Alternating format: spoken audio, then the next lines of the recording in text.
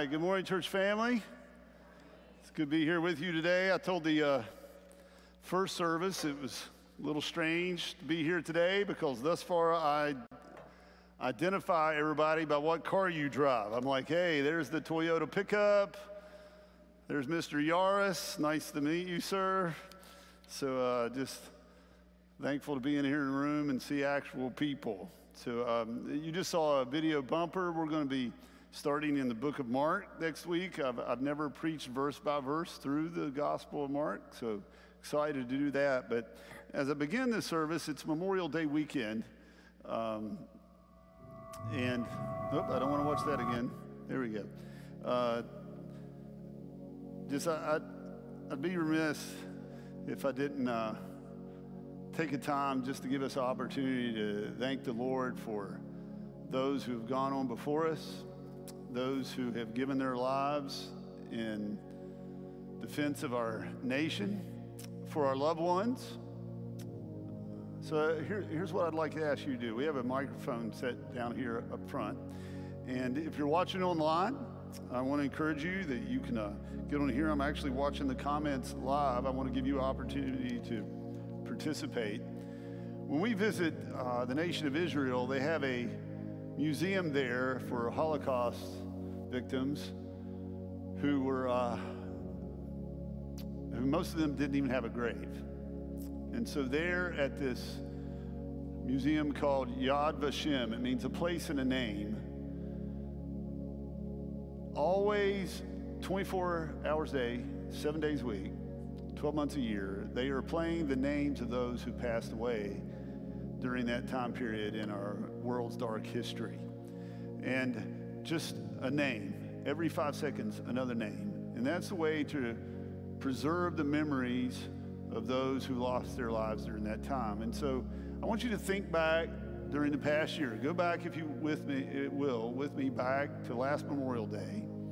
What close friends or family members have you lost in the past year? Or what are the names of some military members who have lost their lives in defense of our nation within the last year? And then what I want to do is just give you an opportunity. We'll do the social distancing, give people space if you come down front.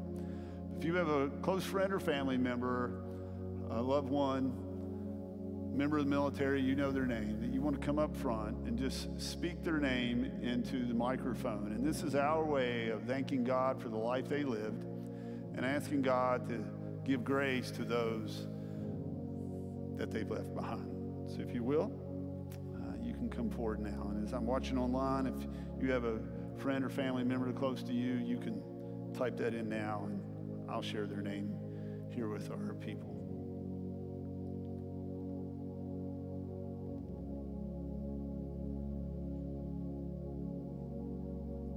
Mr. Bevo McCullough.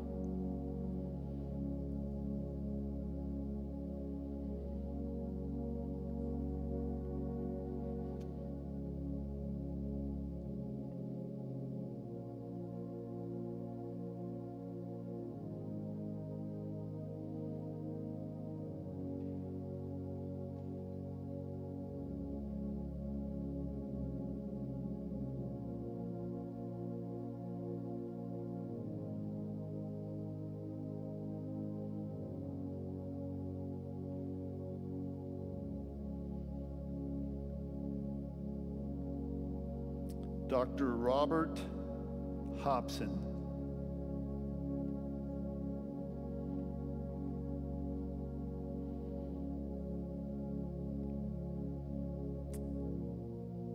Bevo McCullough.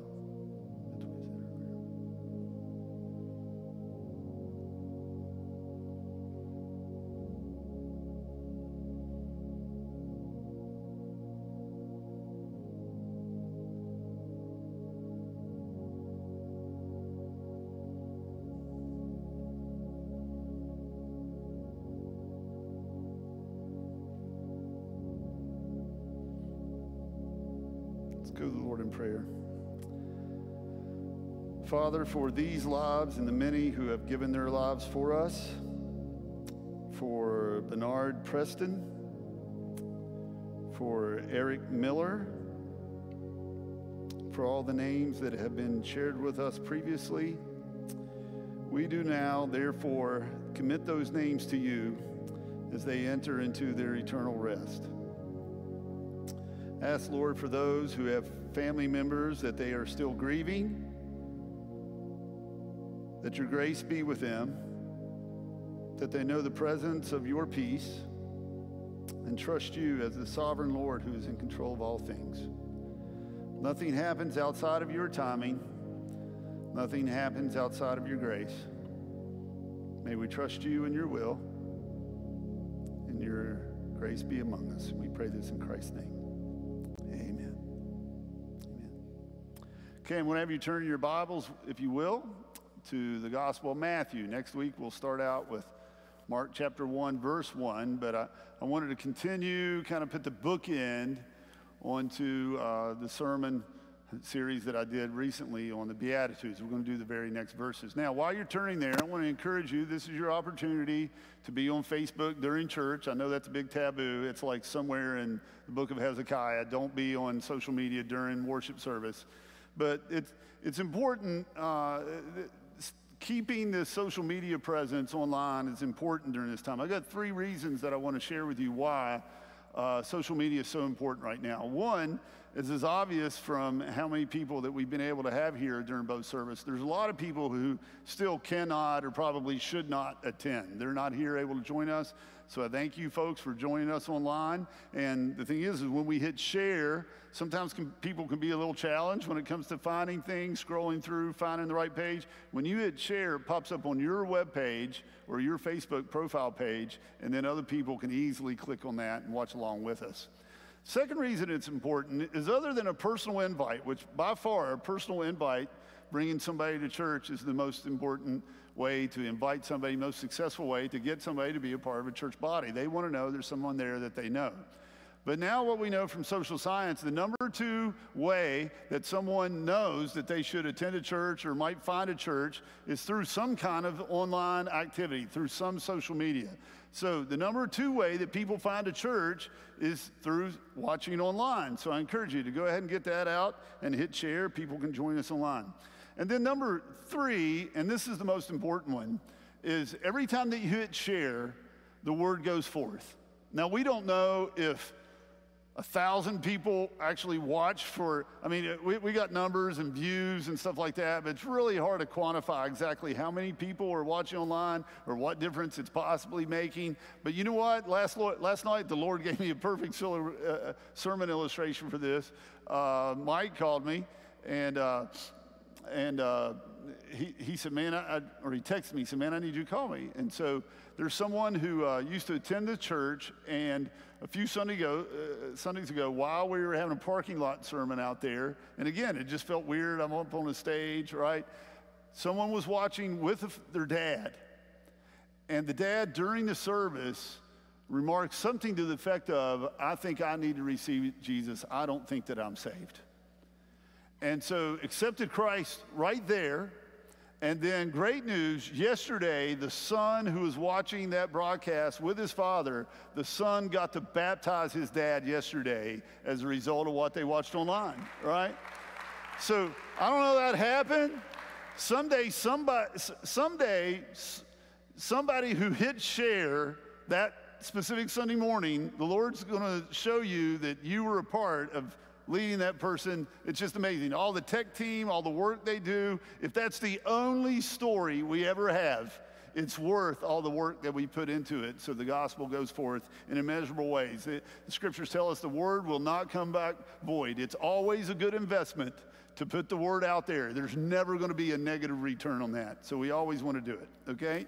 I also want to pause today. I'm not going to bring him on camera, but I've got most of my family today. I'm missing my little girl. She's up in Dayton, Ohio. She took a job as a children's minister at a church up there. And so they're balancing all the how do you do children's ministry during this time. But I have my lovely wife in the house for a service today. This is my first service in the room. My wife's, other than like candidate Sunday. And then my firstborn, Titus, is here. He is working in Nashville this summer at a firm downtown. And they've been staying with us this week. And he and his lovely wife, Taylor, they've got an apartment real close to Vanderbilt University downtown, and they just moved in there last night. Glad to have them in the Nashville, Middle Tennessee area. And then the famous, the one, the only Lucas Willis, who is living with us, I'm sure much to his chagrin to a certain effect, all right? So, but he's with us for the summer, and then we'll see what God's going to do in Lucas's life moving forward. So very happy to have them with us, okay? All right, so let's kick this off, okay? This is kind of like foundational sermon 101, and that's why I had this picture.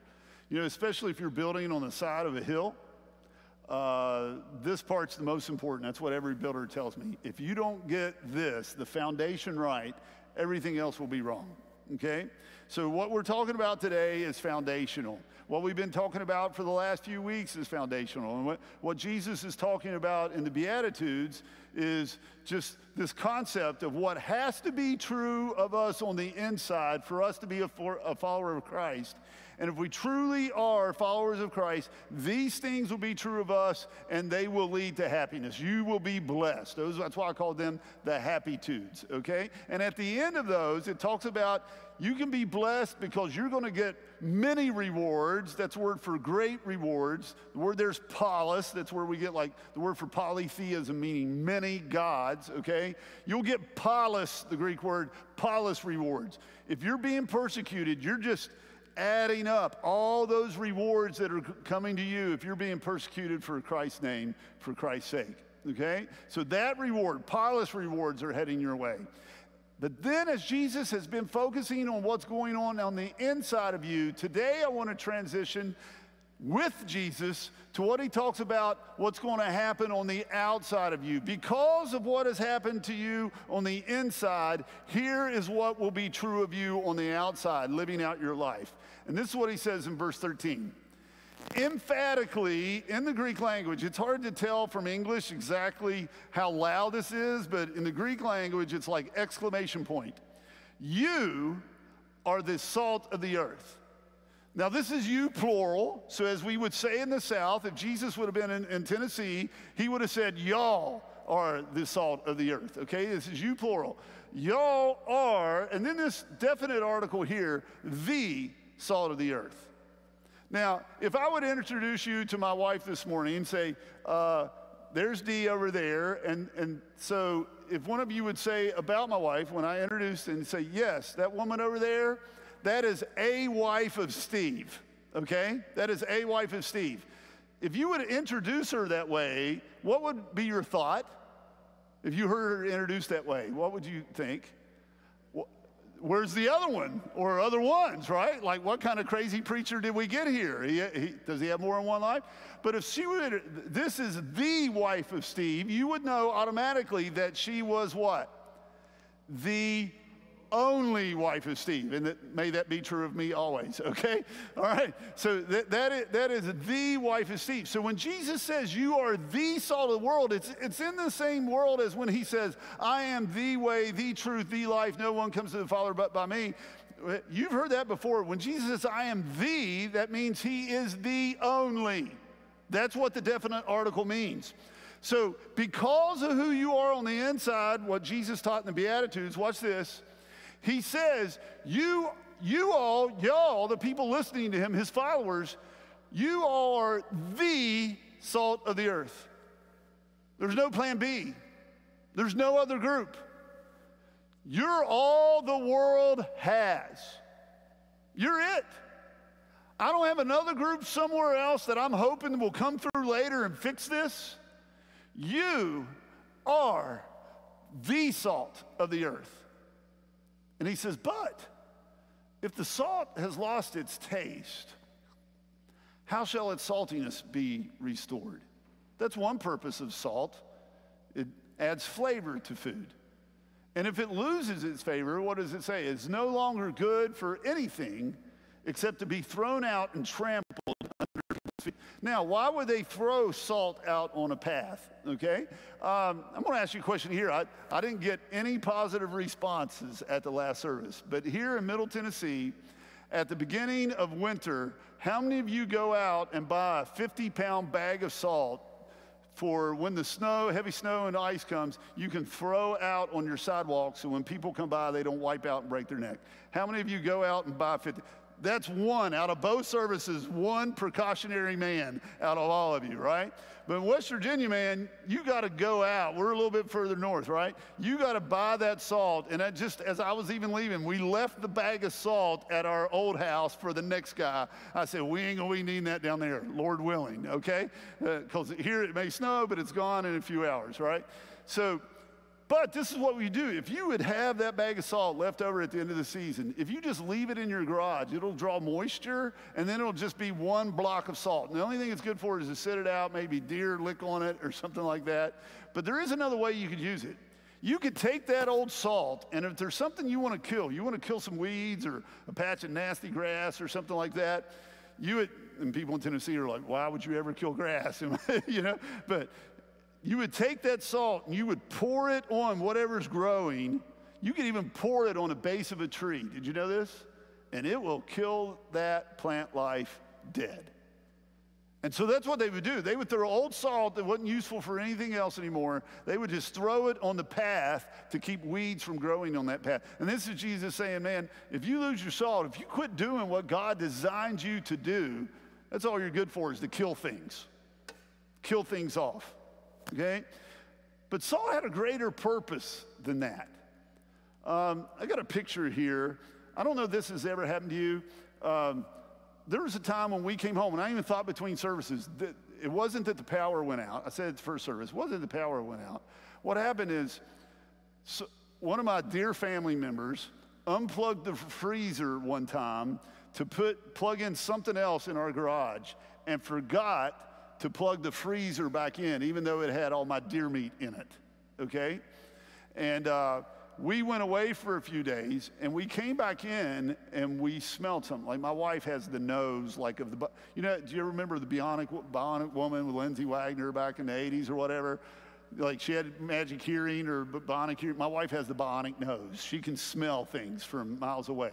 Makes it hard to live with me, all right? So, but anyway, she smelled it. So it's out in the garage. So I went out in the garage and I saw that, and I knew what it was.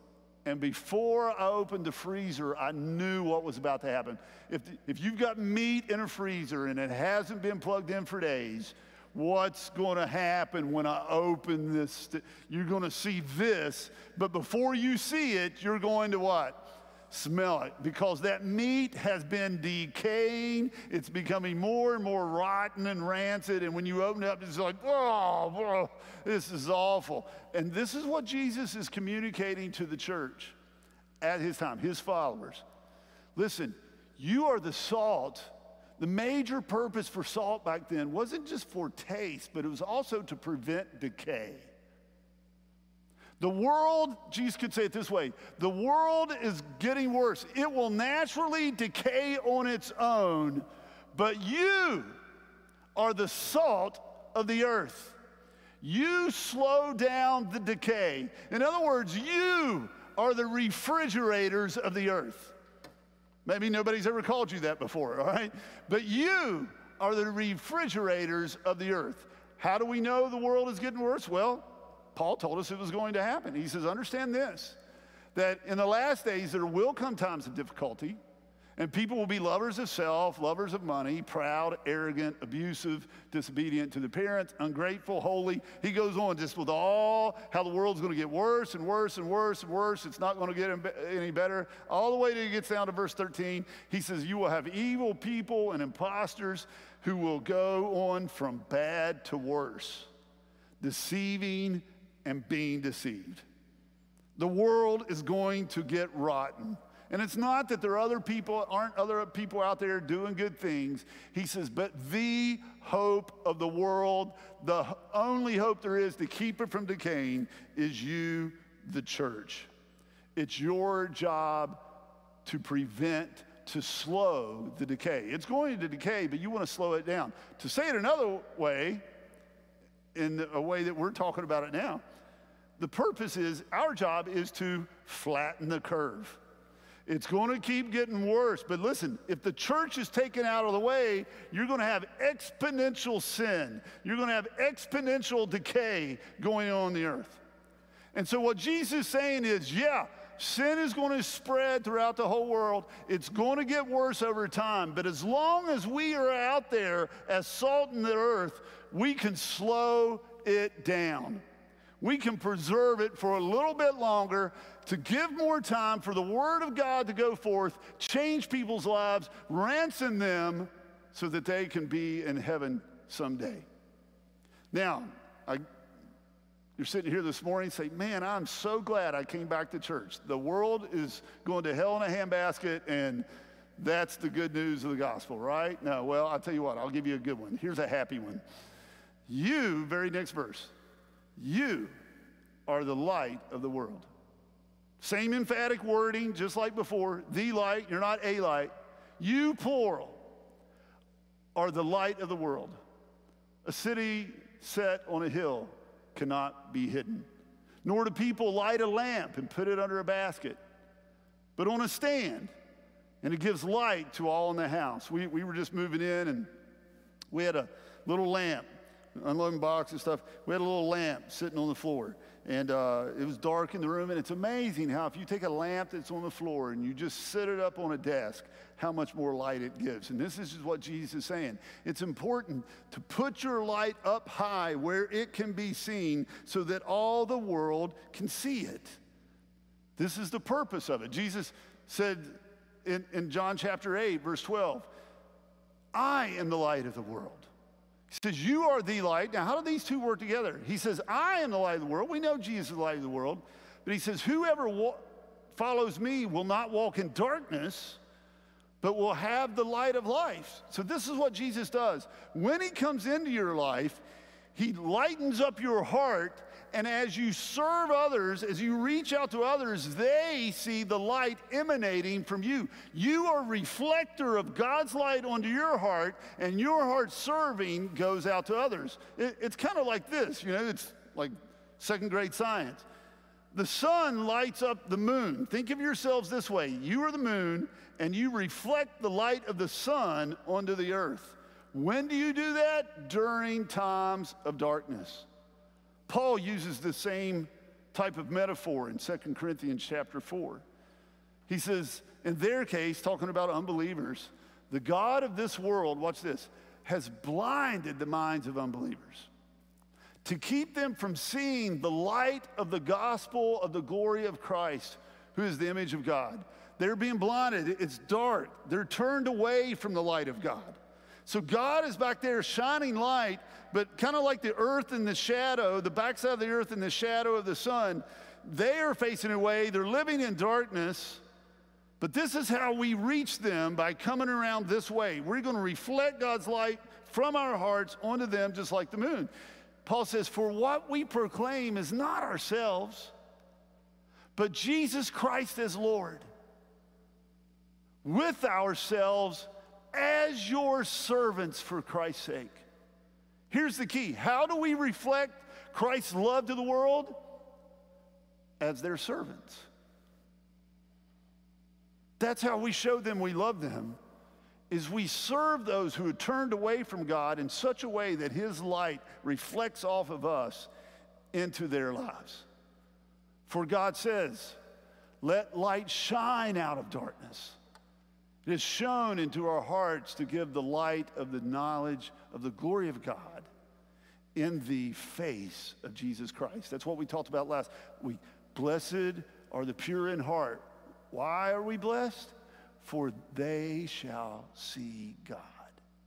And just like Moses reflected the glory of God to the people of Israel, so we reflect the glory of Christ Jesus as we look into his faith, as we emanate his lifestyle, and it shines into us, it reflects for all the world to see. So that kind of answers question number one. When Jesus says you are the salt of the earth, you are the light, how do we do that? Steve, how do we do it?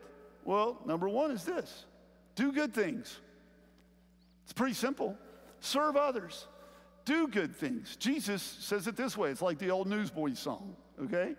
In the same way, let your light shine before others so that they may see your good works and give glory to your Father who's in heaven. Why do we do the good things? Not so people will tell us how nice we are or how kind we are, or so they will like us or give us things, but so they will see that we are reflecting the glory of the Son and give glory to our God who's in heaven. Now, sometimes people, especially in a church context, like, man, I don't know that we want to share that. Like, we don't want people to see what we're doing. We want to do it in secret because Jesus says, you know, you shouldn't let your right hand know what your left hand. Here's what I want you to watch. This is Matthew 5:16. Just a couple paragraphs later, right after Jesus says, do your good work so that other people can see it, he also says, just a couple paragraphs later, watch this. When you give to the needy, do not let your left hand know what your right hand's doing. So people look at that and they say, wait a minute.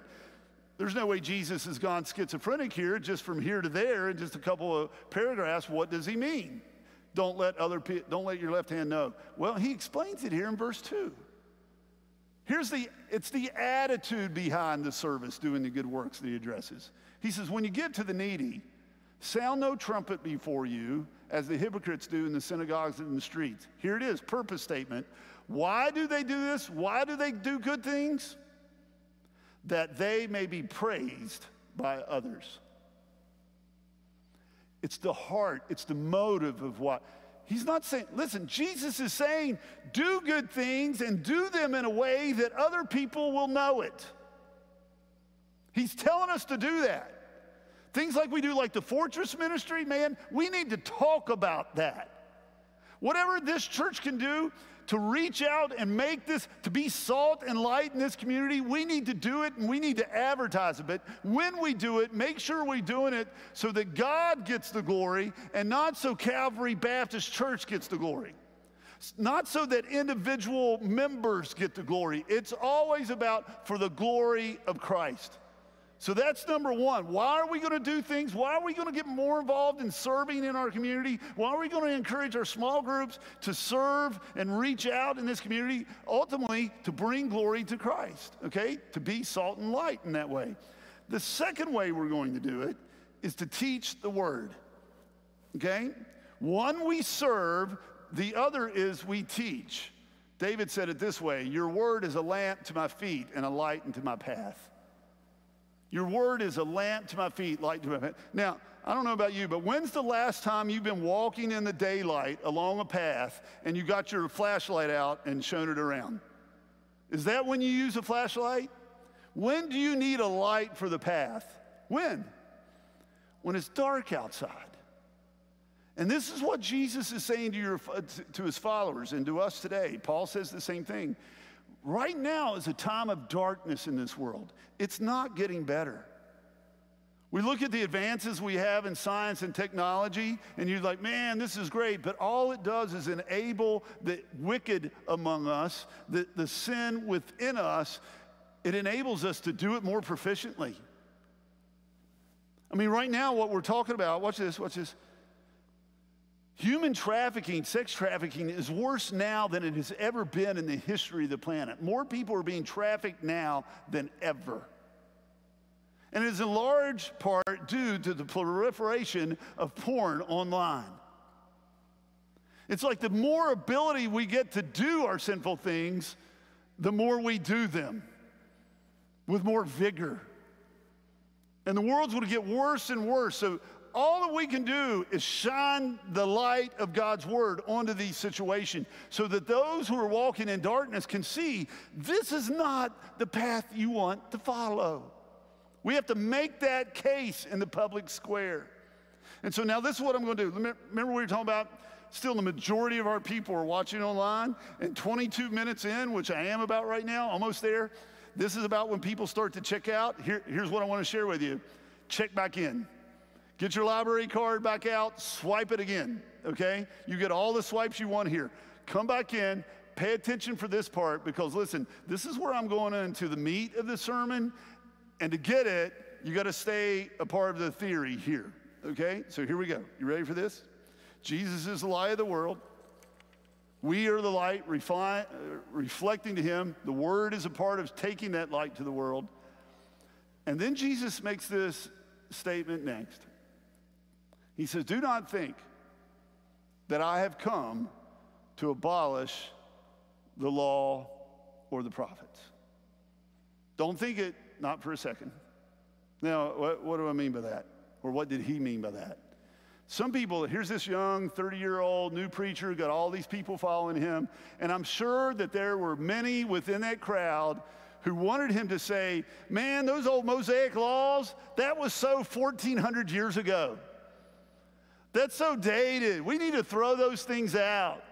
We need a new word. We need a new message. And this word for abolish means to tear it down and throw it away. And he says, hey, don't think, not for a second, that I've come to tear those things down or throw them away. Referring to the Hebrew scriptures here, what we would call the Old Testament, when he says the law and prophets, usually when those are said together, it means the totality of Genesis 1 to Malachi 4, everything in between, the whole thing.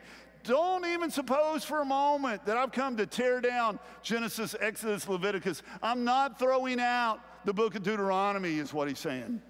In fact, not only am I not throwing those out, watch this. I have not come to abolish them, but to fulfill them. To fill them up to the full. This is a big deal, what he's saying, and it's foundation for everything we're going to do moving forward as a church.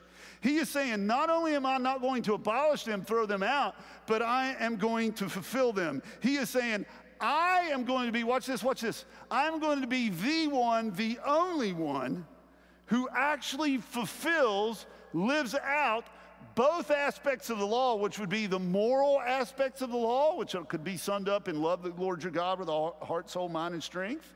Love your neighbor as you love yourself. That's the moral aspect of the Old Testament law.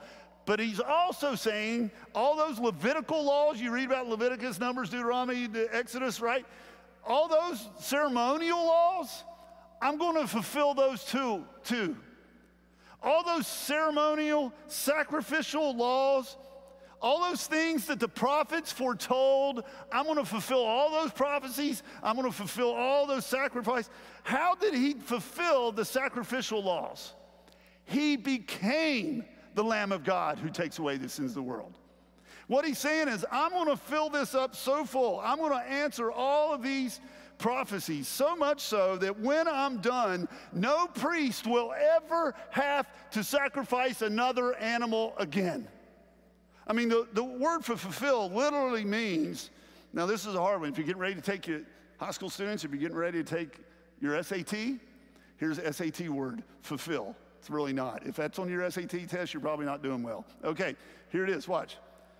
To fulfill means just fill it up full. To fulfill means to fill it up full. So what Jesus is saying is all those prophecies that are in there, I'm going to fill them up. Fully complete them.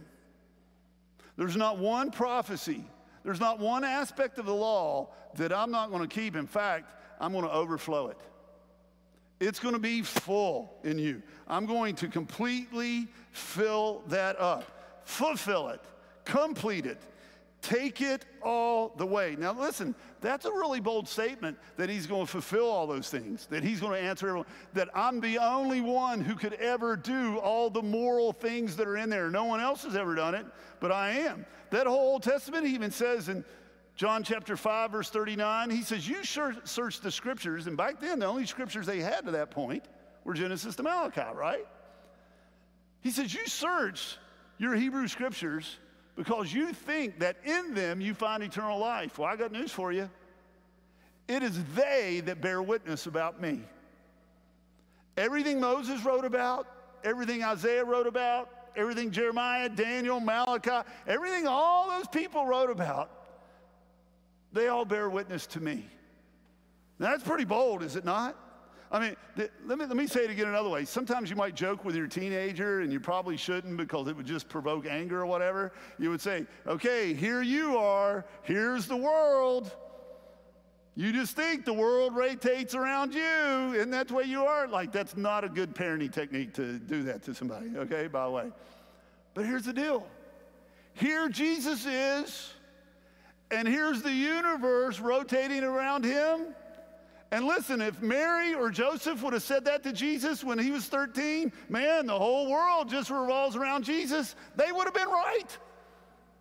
It really does.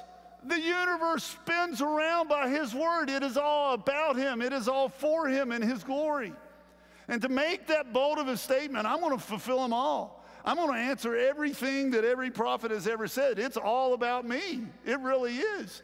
He backs it up with the resurrection by raising himself from the dead. After he rose from the dead, Luke 24, he meets up with some followers of his and he starts going over the scriptures. It says, beginning with Moses and all the prophets, there it is, the Hebrew scriptures, he interpreted to them in all the scriptures the things concerning himself. Later in verse 44, he said to them, these are my words that I spoke to you while I was still with you, that everything written about me in the law of Moses and the prophets, and he even throws in the poetry section, and the Psalms, must be, there's that word again, filled up to the full. Everything written about me, I've filled it up to the full. I have done it. I have completed it. The way he said it on the cross was what?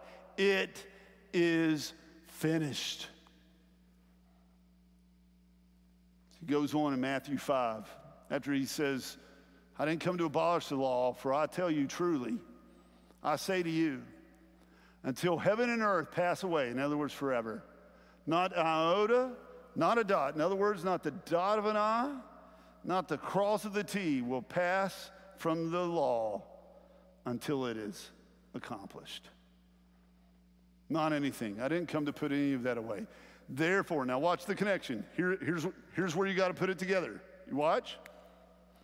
Therefore, Jesus says, because I'm not setting aside the Hebrew scriptures, you don't ever want to, let me say it again another way.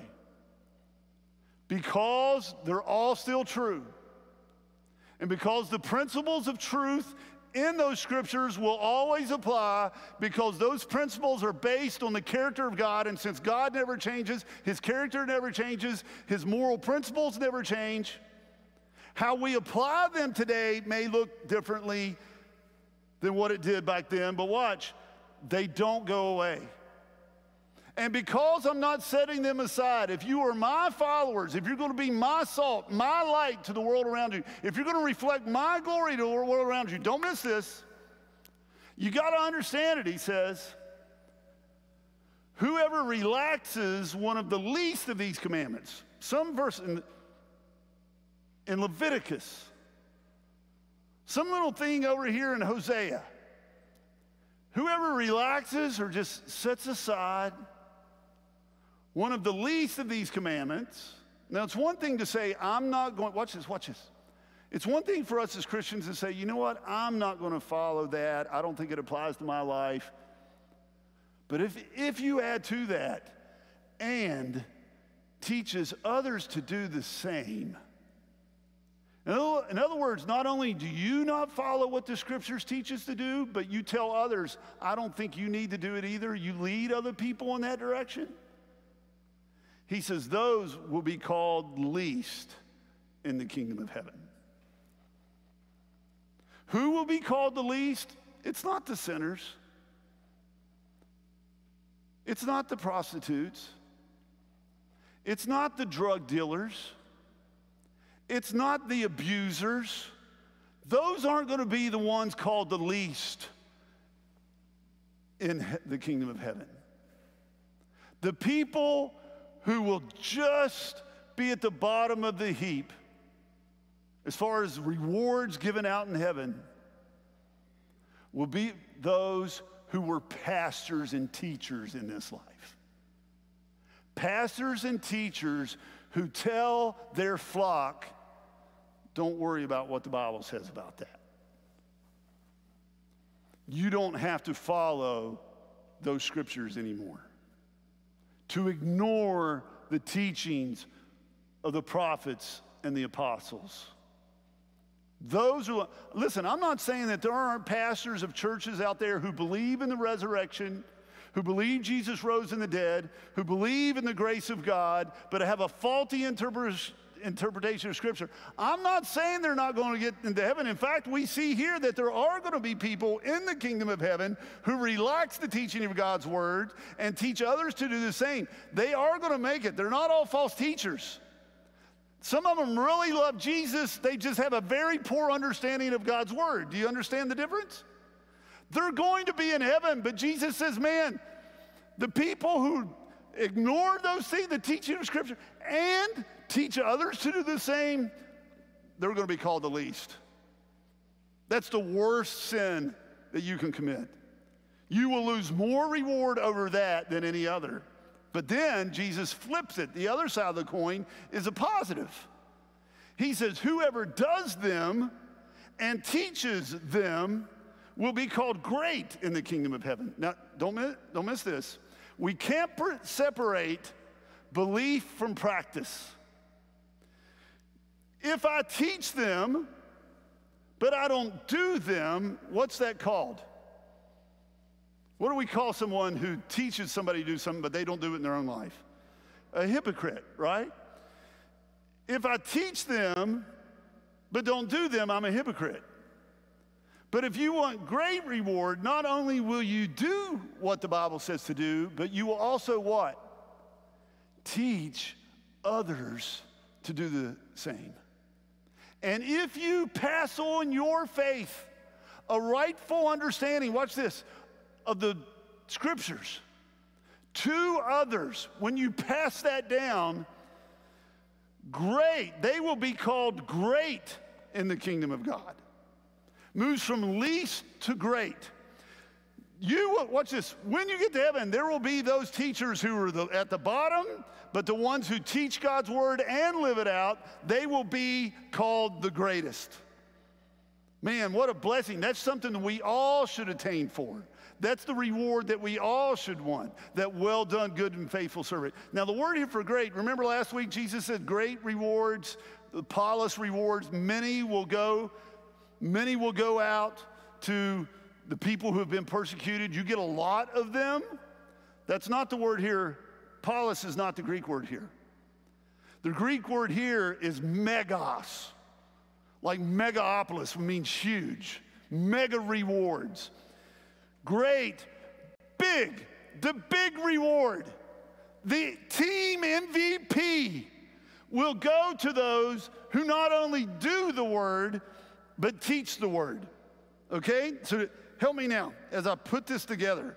When Jesus says, man, nothing's going to fade away, it all needs to go together, this is how practicing our faith and teaching our faith go together. This is how we have to grow together as a church.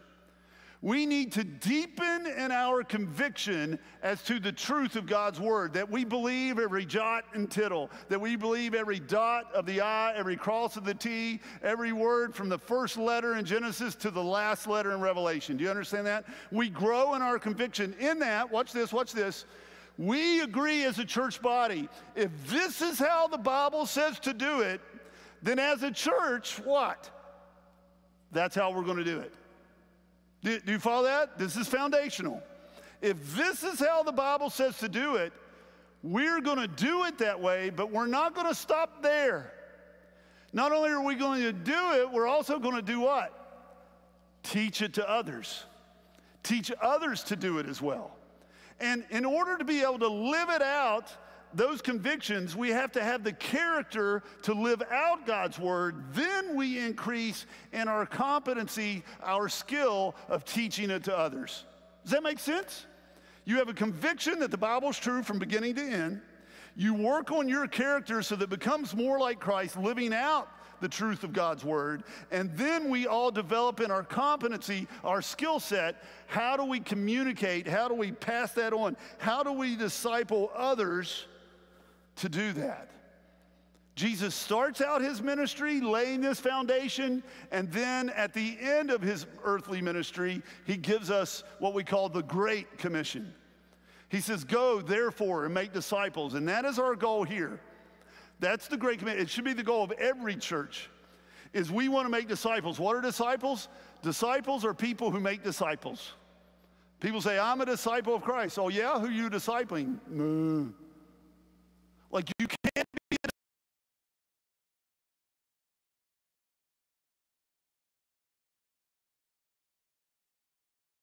a do that of everyone, of all people groups.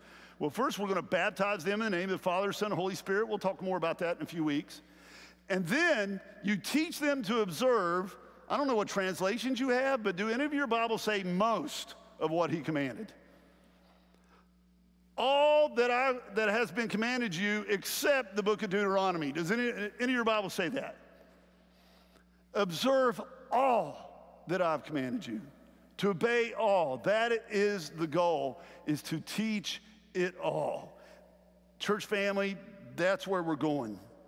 That's what we have to do. Now, if I could pause here, and it's one of those things like I'm doing this for our church members, and I wouldn't even necessarily make this a part of the sermon for posterity's sake, but imagine there's a little fireplace here, okay? I've got this. I'm gonna sit aside.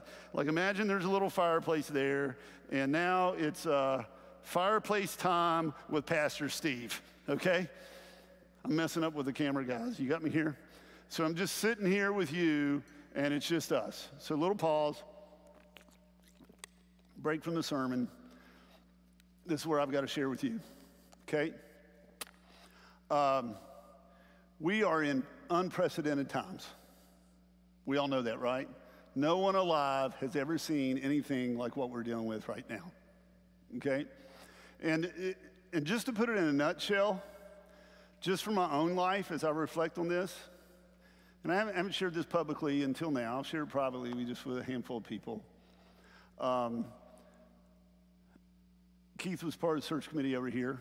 The original plan was Pastor Rick was going to be interim here somewhere till the end of March, early April, and then he was going to start, I think, May 1st down in Florida, the interim pastor. And so I was talking with the committee, and we were trying to take, when's the best time for me to come down there? And I didn't even meet with them until the end of January, okay? And so here it is, end of January, we're visiting, and right when I was coming down, Pastor Rick said, I need to get to Florida. I'm quitting a month early. I got to leave town. And they didn't want to have to go through finding another interim, and you got spring break and all that. They said, could we get you earlier than the original time we were talking about, you getting down here in April? Because my wife had to teach school until the end of May, so I was not in a hurry at all, because I didn't want to be down here and her up in West Virginia. And they said, well, our interim's leaving. Could you possibly come early?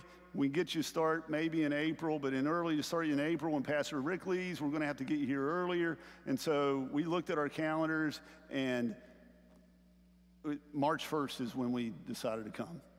Now, here's what I want to share with you. I just want you to think about this. If Pastor Rick's church in Florida doesn't call and say, we need to get you down here, what's the dominoes? If Pastor Rick's church doesn't call and say, we need you in Florida, we need you to leave early, then I don't come March 1st.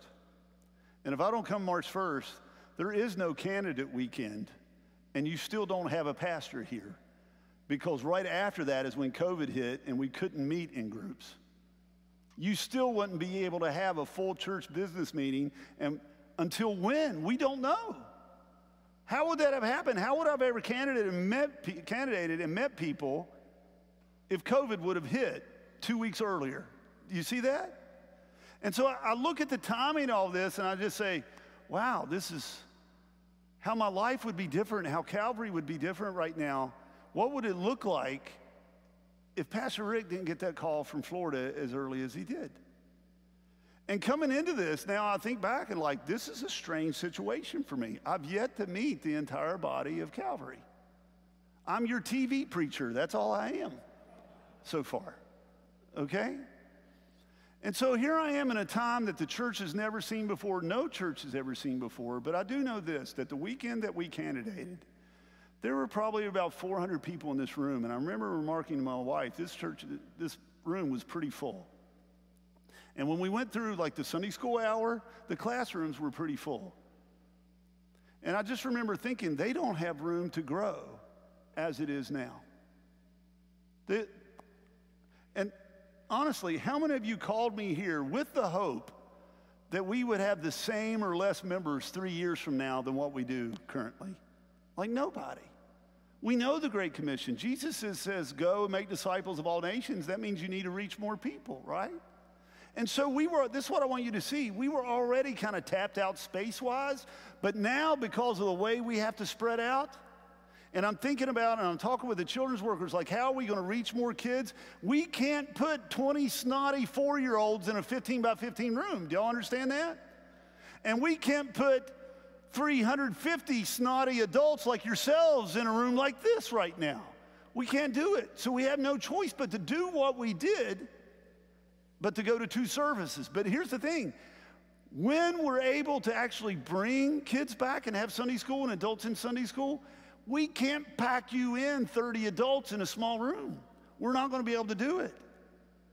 So what are we going to have to do? What we've had to do is, hey, we've got to go to 2 services. But when we go to Sunday school, we're not going to be able to fit everybody into the rooms we have, spacing-wise. So what we're going to have to do, we have no choice, is that while church is going on one service, have Sunday school there, and while church is going on the next service, have Sunday school classes there. And I've already contacted the Sunday school teachers. I'm having them come over to my house because people are asking, like, how are you going to make that happen? Here's the answer. I don't have any idea. I've never had to live through this before. I don't have the answer. The staff doesn't have the answer. We're thinking through it. That's why I'm having Sunday school teachers. I guess I have some idea, but I don't have the details. Like, I'm not that guy.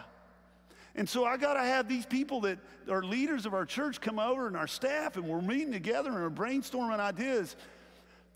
But I don't know of any way that we can grow and reach more people for Jesus unless we do it this way. And listen, COVID or no COVID, we were going to have to do it anyway because we were out of space. There have been times that you've run more than 400 on Sunday morning, but you haven't done it consistently for long. Why? Because the facility's not built for it. Our structure's not built for it. So we got to rethink our structure. We got to rethink the way we do services. We got to rethink the way we teach because it's a different time. But listen, COVID or no COVID, we would have had to do it anyway. Okay? So I don't want to end on that. I want to end with even better news that Jesus shares here in Matthew chapter 5, verse 20. Jesus closes with this, and he says, I tell you, unless your righteousness exceeds that of the scribes and Pharisees. Now, who were the scribes? They were the lawyers who knew all the details of the Old Testament law. They knew what Leviticus 13, verse 20 says. Now, do any of you know what Leviticus 13, verse 20 says? Can any of you quote it? Like, no, but they would have had it memorized. Unless you do better than the guys that have the whole scriptures memorized and the Pharisees who are the best rule followers of all, you will never enter into the kingdom of heaven. To which the common man will say, how, Jesus, can I follow the rules better than the Pharisees? If that's what Jesus is saying, unless you follow rules better than the Pharisees do, unless you follow it better than the scribes who have the entire thing memorized, unless you do that, you'll never enter the kingdom of heaven. Then the common man's going to say what? I can't do it. I'll never be good enough. I've got no chance. And so Paul addresses this concern after the resurrection as to how we can do it. He says, it's not about you doing it. For God has done what the law, weakened by the flesh. In other words, because of the weakness of our flesh, we couldn't do what the law required us to do. Could not do. Here's how he did it. By sending his own son in the likeness of us, those are in sinful flesh. And for sin, he condemned sin in the flesh by his work on the cross. Do you follow? In order that, here's the purpose statement. Why did Jesus die on the cross? This is awesome.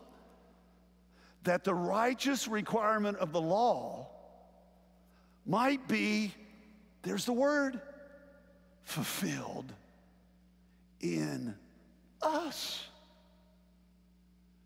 This is how we do it. This is why we can do it. It's because of the work that Christ did on the cross.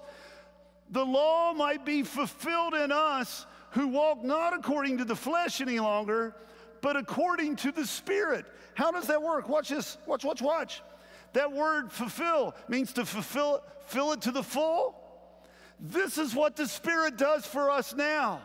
We couldn't follow the righteous requirements of the law by our flesh, but by the power of the Spirit, the Holy Spirit comes into us and fills us to the full, to where God's righteousness reflects and spills all over the world around us. It makes us into salt and light. Do you follow me, church family? So this is what Paul is saying here.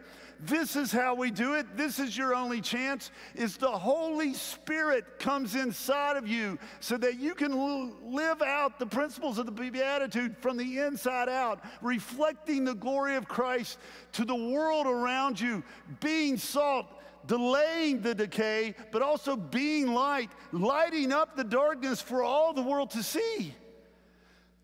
Calvary Baptist Church family, this is what God has called us to do.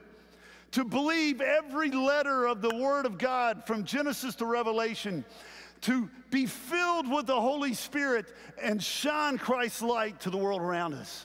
We can do it, but only by the power of God's Holy Spirit who's filling us even now. Do you want that filling of the Holy Spirit? Let's go to the Lord in prayer. I just want to pray for you right now.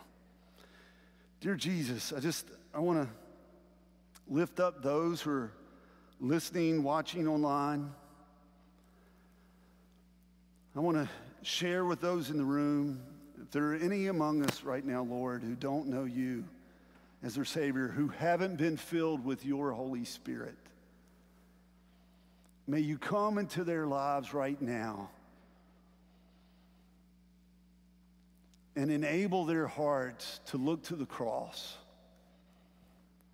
to ask for forgiveness, to believe in your resurrection power that can change us from the inside out. Take our sin away. Fill us with your Holy Spirit. And may the love that you are shining on our hearts be reflected to the world around us. We pray this in Christ's name.